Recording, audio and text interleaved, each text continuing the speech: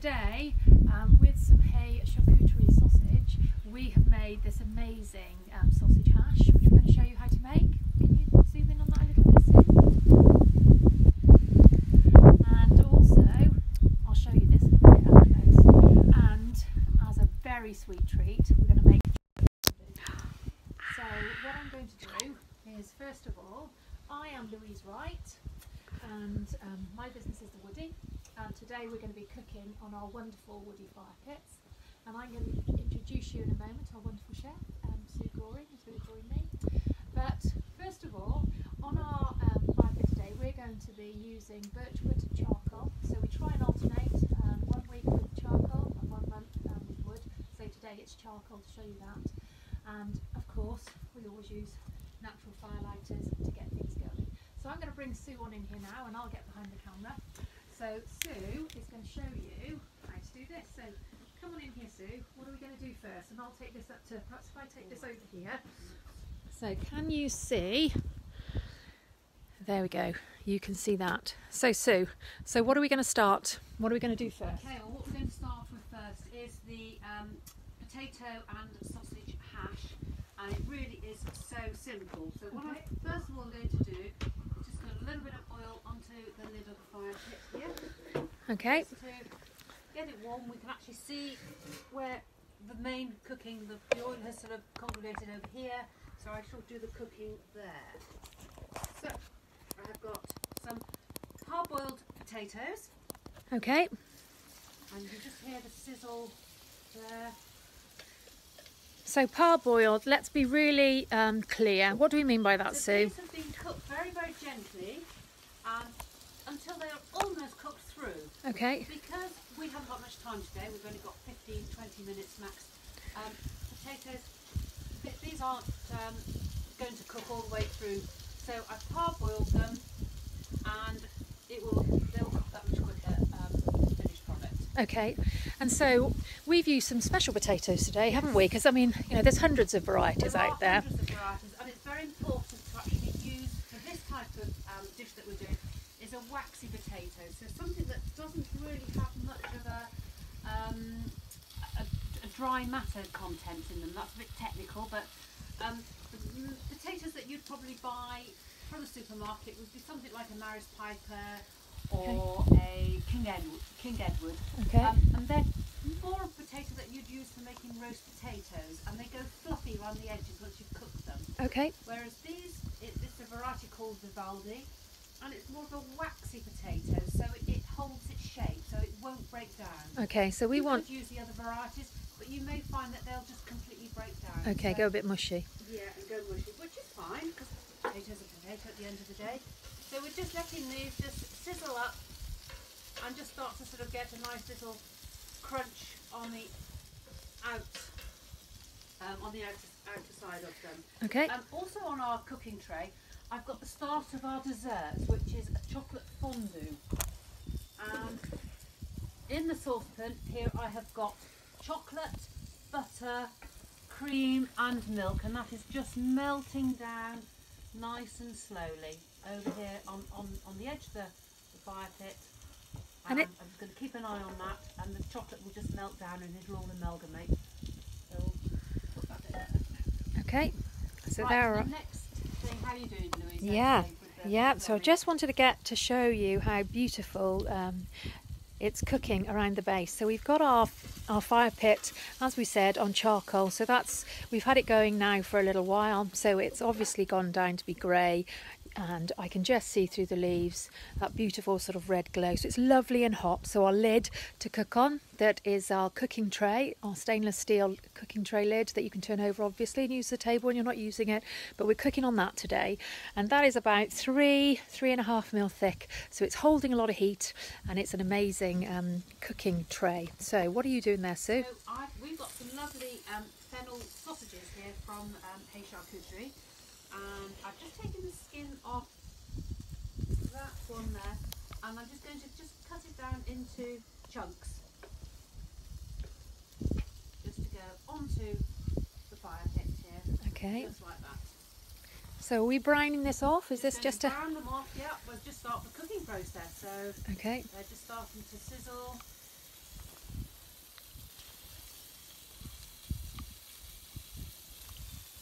Oh, that's lovely. I don't know if you can hear that because it's a bit windy here, but that's beautiful. And then we've got another little bit of HR Couture's, one of their other products. It was called Endura, I think. Enduno. Enduno. Yeah. And I'm just going to cut this into, again, some slices. Now this is a sausage that's very similar to the Spanish chorizo. It's got a little bit of spice in this one. So Excuse my camera skills here, just trying to zoom back out for you. I'm not liking that. HR Couture have got a lovely selection of sausages, salamis and things. Just look at their website or visit them at one of the local farmers markets, where you'll get to have a little taste of these products, and they are absolutely delicious. There we go, So getting back to it now. You can see it all just sizzling away. So I'm just letting them brown. I'm just going to come in there and have a look. Oh, I can smell the So that's lovely, the way that they're cooking on there.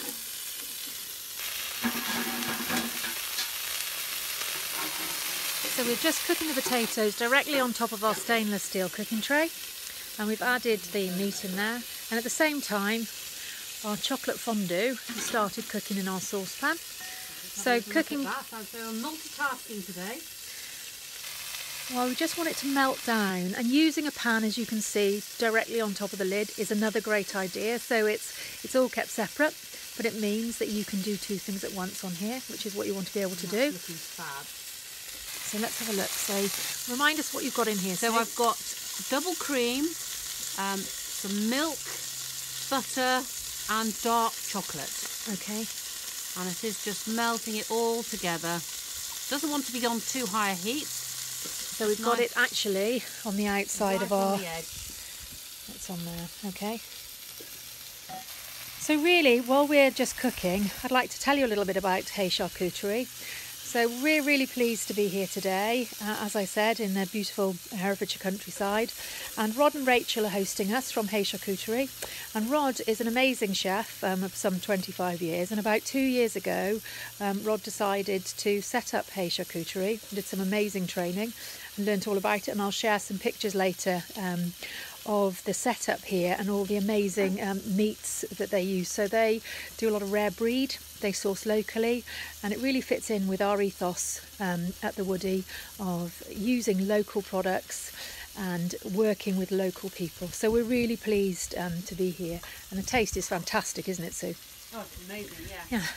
So what are you adding now? Let's Right, just get back to added this. some chopped onions now to the to the potatoes. Just keep moving them around so that they're starting to sort of get nice and crunchy and brown on the outside. Okay. You can see the sausages are cooking lovely. They are, And it all looks the, beautiful. I'm just gradually working the meat, and as you see the can never say, pronounce it for me, the end. And you know. Is just breaking down, which is what it's supposed to do, and it'll just melt down into... Yeah, Rod was the explaining to potatoes. us, wasn't it, that it goes softer. Yeah, it does, yeah. Yeah, it's lovely. So we've got the fennel sausage there, that'll just give it some real texture as well. Yeah, and great flavours. I know, it smells delicious already. And then I'm going to add some diced pepper, red and green pepper, just give it a little bit of colour. Okay. And I've got a couple of cloves of garlic, which I'm going to have to stand up and just grate these onto the peppers. Grate over it. So this really adds to it. It's an amazing dish. So why we've chosen this for our Halloween and bonfire theme is that it's something that it's got a lot of colour, it's a lot of fun, and it's something that you can share with a lot of people. So it's a really nice, tasty, warming treat to have outside. And so you can cook on the lid, you know, for the first part of the evening, and then when you finish cooking, obviously take the lid off, put some wood on if you've been cooking on charcoal like we have, and then have your bonfire, which is, you know, what this is designed for as well, to sit around. So really, so we're mixing it up a little bit now. Yeah, so I'm just going to just really amalgamate it all together. Oh wow, that just looks amazing. I can say it's sausage and potato hash. So it's not, you know, we are hashing it all together. We're just mixing it all up. And this is a really nice one to do with the children as well. You can see that we've had hardly any ingredients with this, a really small number. So getting the children involved, being able to put it on, and for everyone sitting around, you know, a Woodee fire pit is a very, very sociable fire pit because you can all sit around, it's circular, you all keep warm as the heat percolates out through the oak leaves on the side.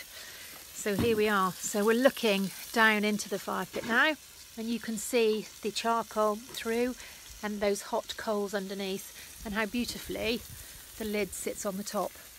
So you can try this at home.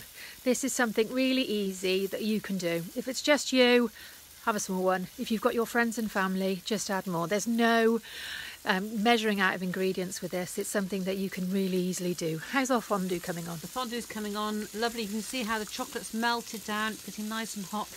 At the moment, there's still some little grainy bits of chocolate. They will eventually just dissolve away. Okay. And it really is absolutely delicious. And the beauty about this chocolate fondue is that if you don't eat it all in one go, put it in the pot, fridge it and have it the next day and it'll be absolutely fine. Wonderful. Okay, and that'll keep, I suppose, for a little while? It will keep. I'm sure it probably won't keep because it's so delicious that actually you'll have to keep eating it. So, yeah, not something that would last very long in our house. Please bear with us if we keep knocking in and out of connection. We are in a very rural location, and if I just sort of show you behind us here, you can see that we've had rolling mist this morning. It's been amazingly glorious. So Rod and Rachel at Hey Charcuterie, they have a wonderful office in their shepherd's hut, and if I just walk backwards a little bit and try not to fall over myself, you'll see this is their lovely shepherd's hut, which is their office, and we are parked outside it today. So we are here cooking just in this wonderful, wonderful location. So I'd like to ask you if you've got any suggestions of places, food producers in Herefordshire that you would like us to visit, or things that you would like us to cook. Please get in touch. Either put in the comments below or get in touch with me, louise@thewoodee.com, and we will try and come up with some recipes for you. So far we've done everything from paella to venison, fish, wild rabbit, as you know, and some sweet treats. So anything that you would like us to cook, please get in touch, and we'll try our best to source that for you and to have a go. So that's really coming on nice, Sue, isn't it? Actually, yeah. We're sort of like, what I'm going to do is put the spinach on. We've got some lovely fresh spinach, which I'm just going to pop that on the top like this. Okay. I'm just going to let it wilt down a little bit. It's already been pre-washed, and just the steam will wilt it down. Okay, that looks lovely. Look at those beautiful colours. This is a really full meal, isn't it? I mean, we call it sausage hash, but in a minute we're going to add something else, and so it's going to will really show you some of the things that you can do. So and of course you could do anything on this. So if you just wanted to do the sausage hash without the leaves, you could stop there, you know, if you can't wait that long, and eat that. Okay. But in a minute, what are you going to do now, Sue? So now I'm going to just add a beautiful fresh egg. Okay, lovely. Directly onto the leaves. Yep, onto the leaves. And so one of the things that we've done here, like a bonfire actually, is that we have piled up the potatoes and the meat into a lovely pile here, which has got some heat in, but also I think you said, Sue, that it's to stop it burning. But we've got and so there's a lot of heat in there, and so we've put all the steams coming up, and so we're hopefully going to slowly cook those eggs there. So what did you just add? What did you just add onto the top? Dried chilli flakes on top of the egg. Again, okay. You don't have to put them on there if you don't want them. Okay. You could put a little bit of paprika. And now what I'm going to do with this now is just put a tent over the top of our hash. Okay. And that will help. So it's just made with a double sheet of tin foil. If you've got an old wok lid, you could use that Okay. to put over the top. And that's just going to create a little bit of a steam area. Okay. And it hopefully will just help to cook the eggs over the top. Okay, so our eggs are in there, they're cooking, and so this is a wonderful idea really, but for putting that. So you cook other things under there as well. You could. So it's holding the heat. So rather than there. all the heat escaping, it's a wonderful way of holding the heat in there. So that's great. Yeah. Thank you everyone for watching so far. I think we've got 20 or 30 people watching us now. You can see the lovely chocolate fondue. Look at that coming in there. That's amazing.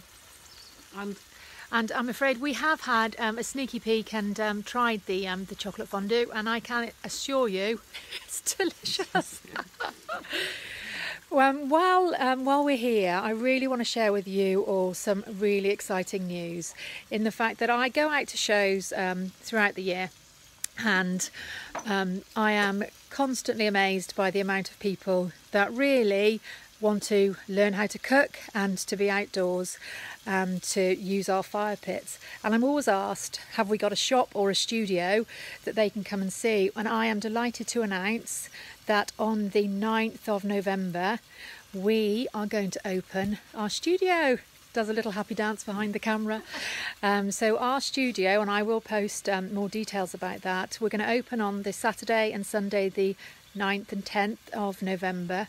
So look out for details of that, and it's going to be a place where you can come see our fire pits, and I will show you how to light a fire. We're going to do some cooking there, so if you want to try before you buy, or as someone very cleverly said, fry before you buy, you'll have a chance to come and cook on a Woodee yourself, and to come and light it, to see how it works in our studio. So more details of that to follow, and of course it is in Herefordshire, and it'll be in Dawston, so I'm really excited to share that with you. So please come and see me, and so there will of course be fire pits and our home and hearth range, so that you can get your beautiful fire pit in time for that special Christmas present. Right, okay, back to it. So what are we up to now? Back to the fondue, because Okay. I think that is absolutely ready. Okay. So it's all melted.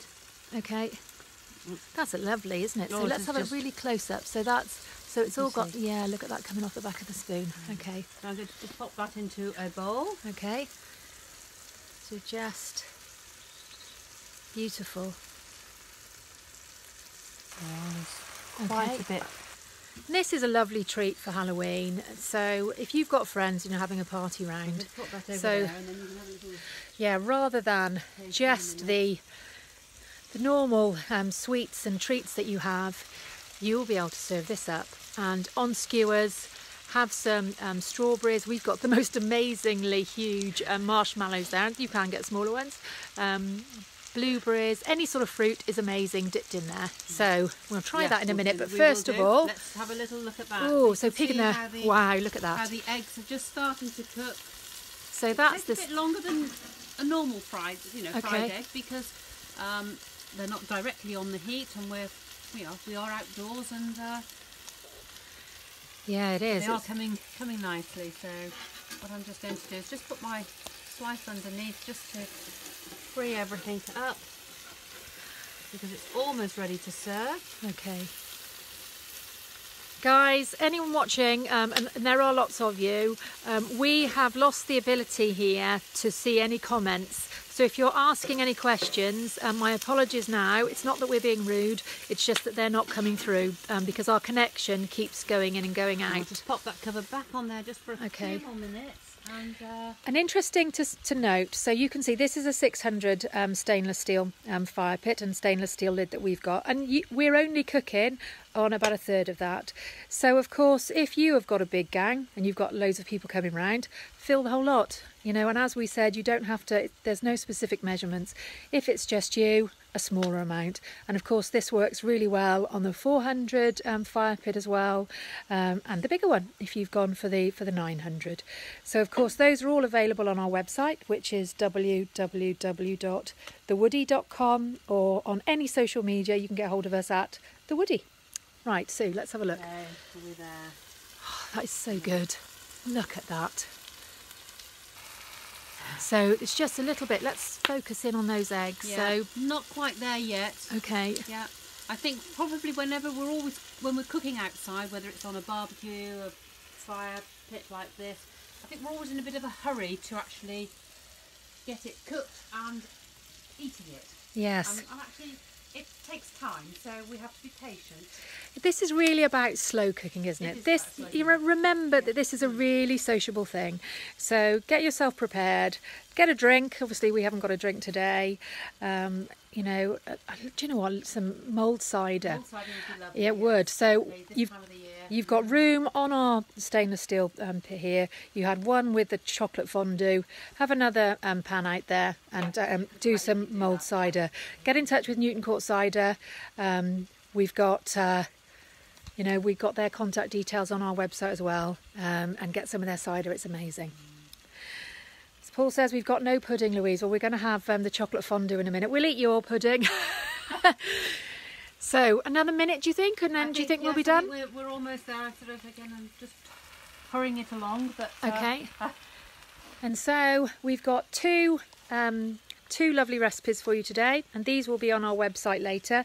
But as you can tell, with Sue and I, it's always about things that are really simple, things that you can do without, you know, too many ingredients, that's isn't right, it, Sue? yeah. And the beauty, the sausage and potato hash, we have got all the quantities in there, but you know, feel free to do what you want. Add more pepper, add more sausage, use different sausages. You go to your local butcher and buy their local sausages, which, you know, all have different flavours and things. So Yeah, wonderful.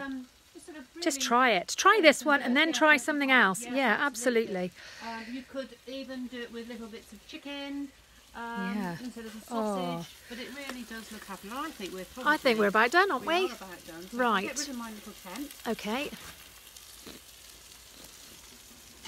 And I'm going Yes, because we're just over about 20 Right, minutes okay, now, yeah. so let's have a look. So this is probably the most difficult part, getting it in here nicely. Oh, look at that. So we've put 3 eggs on here, but it, you know, if you've got a big gang, 1 each will work really well. Or just for, oh, look at that. We are, as usual, starving here, so we like a good portion. Finish off with What have we got on there? Parsley. Okay. I like to go and put some parsley on there because actually you could take the whole tray off and just eat from the. Now that, I like the that tray. idea. Yeah, Yeah, so so- if you've got a big table, Yeah. you can have it like a lazy Susan, couldn't you? Could do, yeah. But obviously this is going to be extremely is. hot, so just So- be very, very careful. So good things to put under it is something like slate. Yeah. So if you've got a wooden table, put some slate underneath and it will take the heat away from you. And then just share it from there. Really like that idea, Sue. Yeah, that's wonderful. So yeah, do. Let's see what that's like.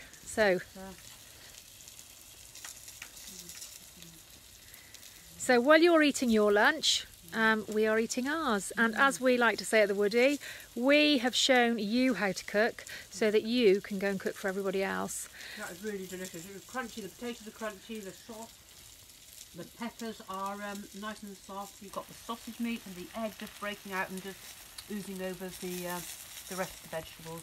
And it's delicious. Wonderful. Right, let's just have a quick try of the chocolate fondue. So what do you do with a chocolate fondue? So Right. I'm sure everyone has had a go at a chocolate fondue before, but if you haven't, what you do is... I'm going to get a marshmallow, a little bit easier. just dip it in the chocolate. Oh. Is that good? Oh, very good. Right. It's delicious, it really is. Right, well, we are going to leave you now, and we are going to enjoy the rest of this beautiful day in Herefordshire. The mist is clearing, and we are here with our Woodee fire pit, our 600mm. And thank you so much for watching, everybody, and we will be back in November for our next cookout. And in the meantime, happy Halloween and a happy bonfire night. Goodbye.